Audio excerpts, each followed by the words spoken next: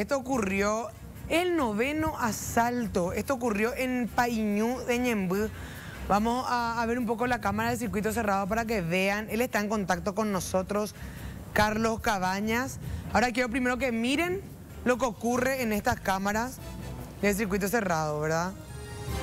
Ahí vemos todo lo que está pasando y vamos a contactar con el señor Carlos. Está con nosotros en contacto. Bienvenido a Turno Tarde, Carlos Cabañas. Mira, ahí se van las motos. Buenas tardes. Buenas tardes. ¿Cómo está? Comentanos un poco este último caso. ¿Qué pasó? ¿Dónde vos estabas? ¿Dónde dejaste estacionado?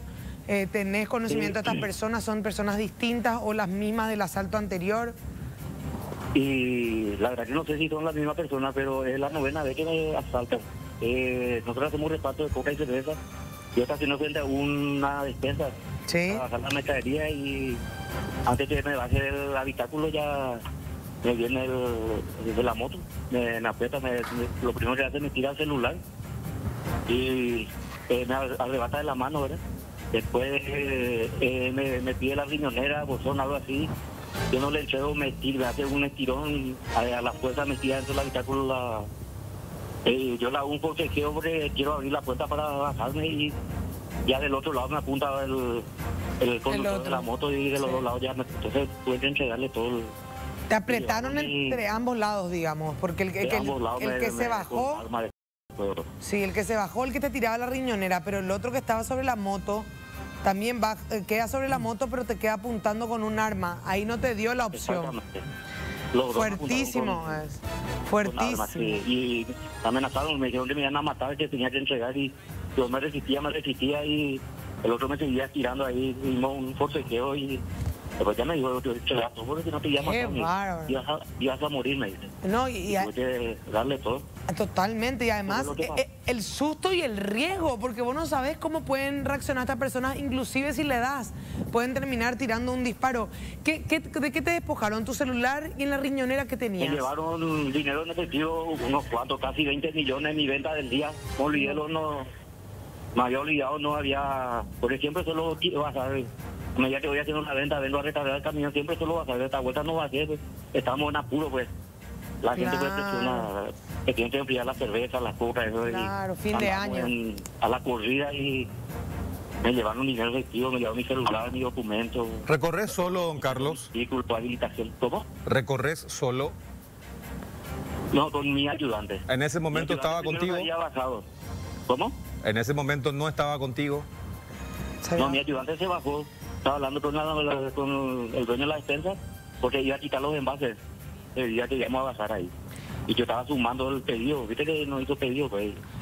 Estaba sumando los pedidos y en eso se acerca y mi ayudante lo único que hizo fue atinar a mirar porque no podía hacer nada, pues los de los dos lados tenían armas y había gente ahí, inclusive esa gente de verdad, y cerraron todo su despensa, pues. Nadie me podía socorrer en ese momento. ¿Y los casos anteriores también siempre fue trabajando acá en tus reparticiones?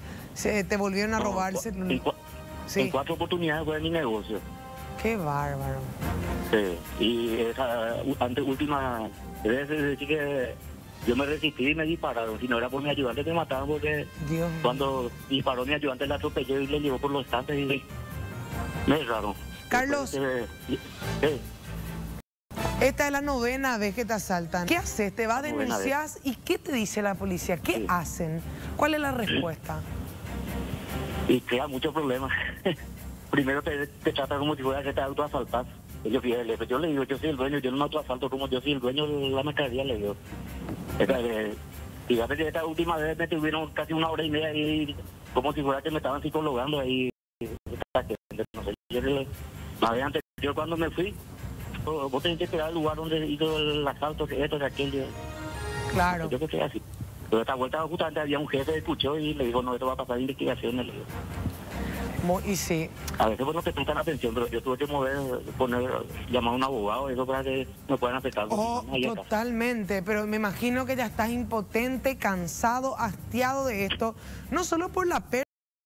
Un hombre como vos que trabaja tan fiesta, una recaudación importante, uno tiene que reponer la mercadería, no es solo ganancia. Ahí justamente estás con una persona trabajando y que te pase esto te ha de generar un enojo, una furia, una impotencia tal y otra vez que no se resuelva y que ocurra tantas veces, es un hartazgo. Y toda la noche nadie me pasó llorando porque esa plata es de mercadería. Yo Claro. tenía que reponer mercadería. Totalmente. Ahora pues, me lo pedí un poco de mercadería, pero no es lo suficiente porque me llevaron el dinero, pues. Claro, totalmente. Es difícil Así es. sostener, es difícil Sí. sostener. Y le dije que a mi hija, vamos a ver qué hacemos. Le dije, porque si yo no hago más reparto, igual acá en el negocio me vienen. No sé.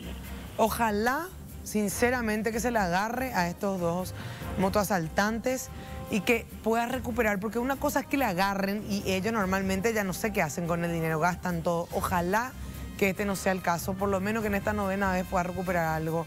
Una lástima, pero te Y agradecemos. vamos, ojalá que no creo que gasten todo, pero y ojalá, que la agarre y se vaya a unos cuantos años porque Sí. fueron muy violentos y aparte de eso, como te digo, me dejaron mal.